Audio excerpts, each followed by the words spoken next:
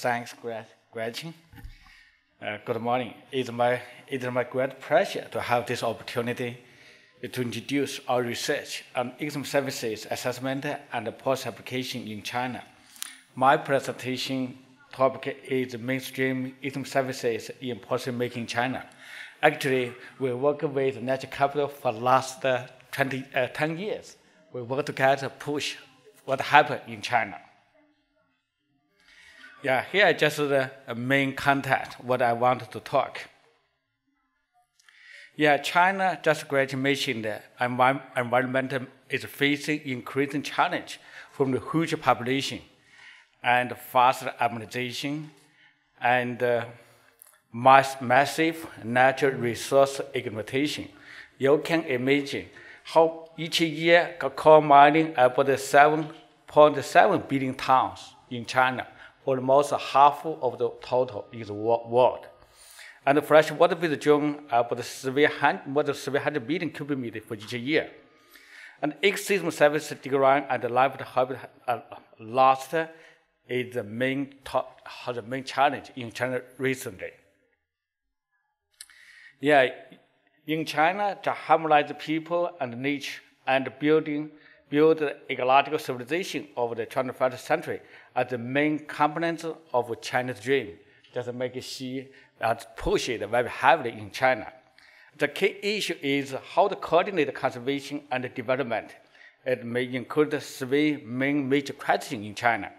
First, where we must protect to ensure sustainable supply of exam services, and how to achieve natural capital conservation and poverty alleviation, and how to evaluate development achievement not on the GDP. We need to act ecosystem provide not the essential for our well-being, actually, but a long time we're not counting in our ability system. And this is our main framework from exam services from science. We developed the evaluation methods, exam services which not have to work together. And we also have the China exam survey and assessment and mapping exam service is part of China. And then link the exam services with the policy making and innovation, like ecological protection restaurant, key ecological function zone, and so on. I will talk later. And here we just introduce the mapping exam services of China. Yeah, China, we have the exam survey assessment in China in the 2013. The scale of provincial, regional, and national scale. And we use the modern census data about more than 20 images for 2000, 2005, 2010, and 2015, not 2015. Every 5 years, we have the assessment for China, how to change. And we have the grant to choose more than 100 sites all over China. And most important, we have the model and approach investment model to support all the data integration. It is most important with so many data, so big data, how to process it, how to make it for the information to support the decision, as a decision support. And this is a little bit result. In China, we have grassland, forest, global that comprise more than 83%, almost 83% of the total area of China. You know, grassland about 30% of China, and forest about 20%, and collaborative almost 20%, and so on. And we can make urban only 3%, a little bit less than 3% of China, but more than half of people live in the city in this small passage of region of the land. And this change of ecosystem computational pattern, the forest increase a little bit, and collaborative decrease a lot. And urban area increased very quickly, and mainly in the land use ecosystem pattern change in the urbanization region, crops, land expansion region, and forest restoration region. Actually, this is the three main driving forces currently in China that drive the China ecosystem pattern and quality change. And we map in the spatial pattern in services for the full production, carbon sequestration, source retention, sandstorm prevention, water retention, flooding mitigation, and habitat preservation, and so on, to identify the crucial area for exam services provision. And this is also we have drive in the last 15 years, how the change, the region is extremely improved. Actually, most of extreme services is improved one exception of the habitat of biodiversity. The reason is very funny. The reason is a surprise to us because China make too much effort to artificial plantation for forests, change from the nature forest to the artificial habitat. That is one reason. And after that, we linked extreme services to policy making. Yeah, first we identified the crucial area for extreme services in China. We can, from this figure, we can show the table shows about 35 land with a high level of the extreme services and about provide more than 60% existing regulating services. This area just is a very important area we need to protect for prevention of extreme services. And we identify the conservation gap where we have protected by nature reserve, by other protected area. Is where we not protected well. And then we have then we based on the distribution the important level of these services, plant ecological protection red line as a crucial area to ensure ecological security of China. The very important area planted as ecological protected red line is the EPR. It's about 35% of total of China. They can provide about more than 60% of the services. And also applies importance level of extreme services in the national protected priority region and the key ecological functional conservation area. We just ask the question from decision maker where we must protect, where we can use for application. This Africa is area we must protect. And also combines the basic patterns, extreme distribution, wildlife distribution, and extreme services.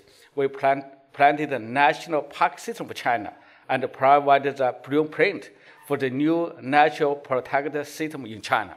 Actually, national park in American park is more than 100 years ago have built up, but in China it's new things. Actually, China used to be built up a natural reserve, but now we combine the national park system into China. So we have to make this system for the government. And also we identify the counties, and their primary extreme services in key ecological function region. And almost 300 countries was added in the list in the key Africas and reached by the Council in 2016. And these countries mainly focus on conservation, not for the development. And also, in order to push conservation in the key ecological function areas, central government launched ecological function transfer program based extreme service pattern. The budget was increased very rapidly. You can in the first year, 2008, at 6 billion, and to the year before last year, about almost 60 billion. It's 10 times from on 10 years. And all the provinces in China has a mapping in services and identify the local extreme function conservation areas. Extreme services basic pattern was also basis for urban mass planning and regional land use planning in many cities like Beijing, Guangzhou, and later Shenzhen were talking as well. And at the same time, we had the policy study, and also we had investment in natural capital in China as well go very quickly. China has made great effort in the ecosystem conservation and restoration. Just a great mention, as actually there were many types of the restoration program, like a green to green, natural forest conservation program, severe loss short forest program.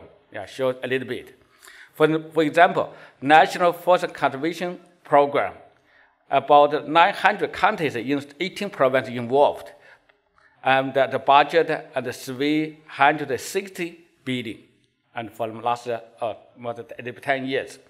And the slope land conservation and the green to green program, just great to mention that almost all the counties in the mountain area involved, about 400 billion budget, and beneficial household about 32 million. So it's huge, about more than 100 million people involved in it, particularly in the rural area. And also we have a regional ecological restoration program I show in the mark. Yeah, this is the area, a very important area, crucial area for economic services. The government has the budget for restoration for them.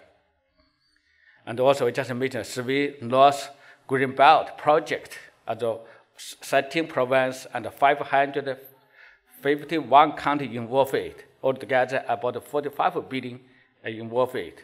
And the coastal region extreme restoration area in that area is also for the coastal area is very sensitive to human activity and the local desertification area and the poverty. The government pushes it by restoration to ecological restoration and poverty alleviation together in this program.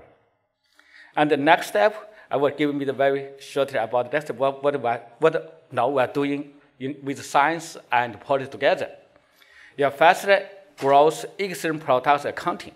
A region or city is competent human and nature system, considered for social, economic, and natural subsystem actually. Yeah, China as well as most countries need an index or system to evaluate the contribution of extreme to human being welfare and a factor of natural conservation efforts and the performance of a local government or community in natural conservation, particularly in China.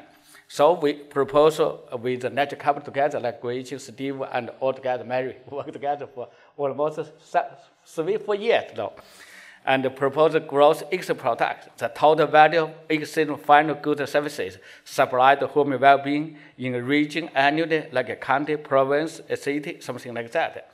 So in society, generally we use HDI to evaluate the status of the human development. We use GDP as economic performance. Now we hope have, if possible, we use the GDP to evaluate the extreme provision contribution to human welfare. And the GDP accounting can be a potential tool to link extreme service valuation to conservation policy. Now, China is studying GDP accounting method and the technical guideline at the national, provincial, and the county level. And the pilot study was widely distribution all over China in the different areas. Also, China is very big, and the different areas have different ecosystem situation. So we use a different area to a pilot study.